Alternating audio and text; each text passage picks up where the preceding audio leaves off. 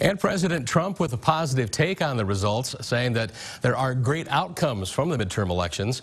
He wasted little time making that point during a far-reaching press conference this morning. KCAU-9's Mark Meredith was there and asked the president how he believes his rallies across the country impacted the outcome. Thank you, sir. Two questions. One, I know you went through the results and you obviously studied them late last night. What lesson did you learn most from looking at those results? Was there one thing that, as you kind of reviewed them, that you'll change your strategy, not just for Congress, but kind of going forward? I was a very, very tough race in Kentucky, and he was down quite a bit, and I went there, and we had a tremendous, very successful, some of you were at that rally, and he won that race. But I could only do that so much because there are just so many players involved. But I did focus on the Senate, and we had tremendous success with the Senate. Now, Trump took a variety of other questions during that news conference, including some about his cabinet.